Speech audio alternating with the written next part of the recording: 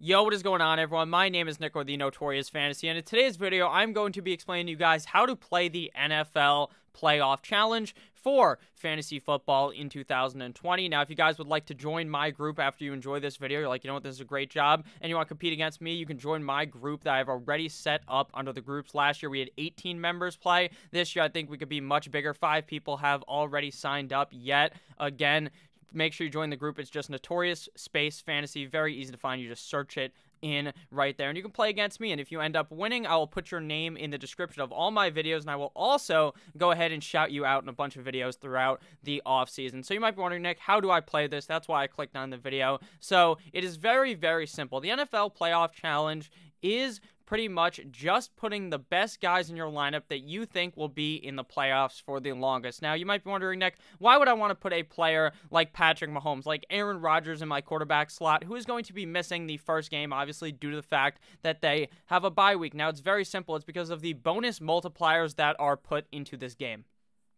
You earn a bonus multiplier for every week of players in your starting lineups. You play Aaron Rodgers week 1, obviously he scores 0 points because he's not playing anyone. But week 2, say he tears a hole in the defense he plays against, he gets double the points. Then the next week, if they advance into the NFC Championship game, 3 times the amount of points. If he makes it to the Super Bowl, they get 4 times the amount of points. Now, in the past, I would kind of try to build a lineup around trying to make sure that I had a quarterback and a wide receiver from a couple of different teams in each division.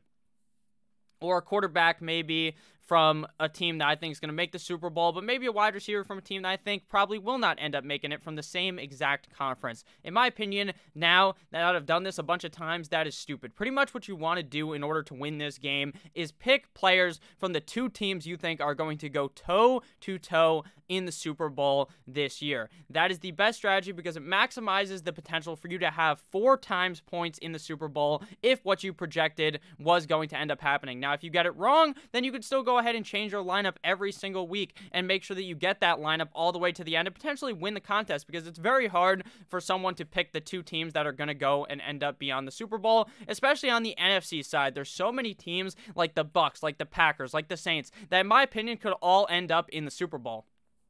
Now, from the AFC side of it, I really only see 2 teams potentially taking home the Lombardi Trophy this year, either being the Kansas City Chiefs or the Buffalo Bills. If you guys missed out on my video from yesterday or 2 days ago, you might want to check it out. It's my playoff prediction video where I discuss who I feel is going to make the Super Bowl this year and my Super Bowl pick. If you don't want it spoiled, obviously pause the video right now and go to that. But if you don't care, or maybe you already watched it, it is going to be the Buffalo Bills, in my opinion, going up against the Green Bay Packers, with the Buffalo Bills taking it home. So I'm going to be picking my NFL Playoff Challenge team based upon my assumption that is going to be the Green Bay Packers versus the Buffalo Bills. Now, maybe you think it's going to be the Chiefs Bucks, then you pick those players. Maybe you think the Rams are going to make it or something, and you pick based upon that. So don't necessarily just go off of what I say is going to happen. Do what you believe, but I'm going to show you guys how I set my lineup. So again, with the quarterback, we're either going to go with Rodgers or Josh Allen. I personally believe Josh Allen is going to beat the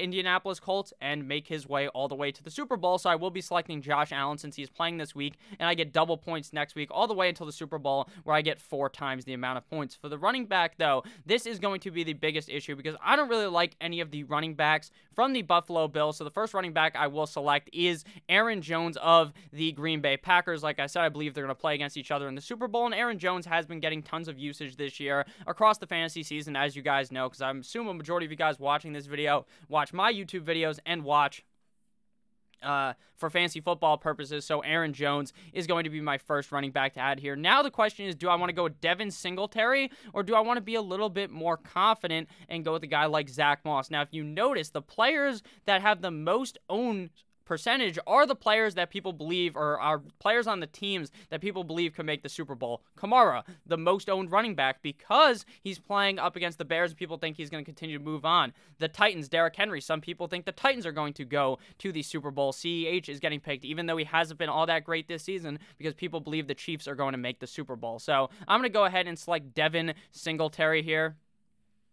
Even if I don't love him, I feel as though he's going to make his way to the Super Bowl, so I figured I might as well get him on my team. Next, this is going to be very simple for the wide receivers. I'm going to go with Davante Adams. Obviously, on a bye, so I'll get no points this week. But again, you guys want to understand that when you get those 2 times points, 3 times points, 4 times points, it's much better because in the third round, if these are the 2 teams that are playing in the third round, the conference championship games, you're going to have 3 times the amount of points, where some people may have had their players already lose and they're just starting back at the 1 times points. So make sure that you guys understand that. Next wide receiver, very easy. We're going to go with Stefon Diggs of the Buffalo Bills, the #1 wide receiver and the #1 wide receiver of either team.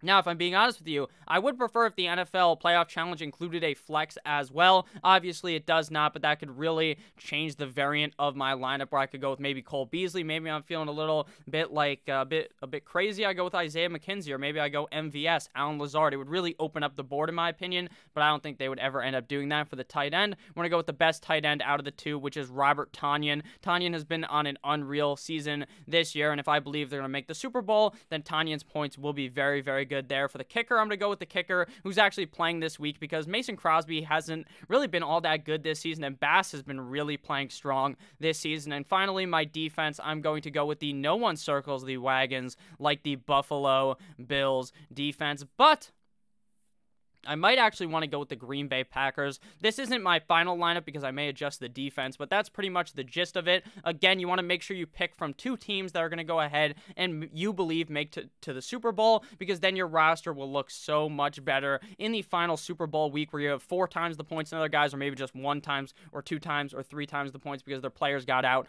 earlier on in the NFL playoffs. Thank you guys all for watching this video. I hope I explained this correctly. Again, please join my group down below, Notorious Fantasy on there. There's a bunch of players ready in here. Shout out to Beer Slayer, JB Smooth, Monty Wade, as well as Pat's Brady 6. Thank you very much for joining. I hope a lot of you guys joined. I will link it in the description as well when I wake up in the morning. So thank you guys for watching this video. I'd really appreciate it if you guys joined it. We're gonna have a great time. Again, if you guys have any questions, please make sure to ask down below.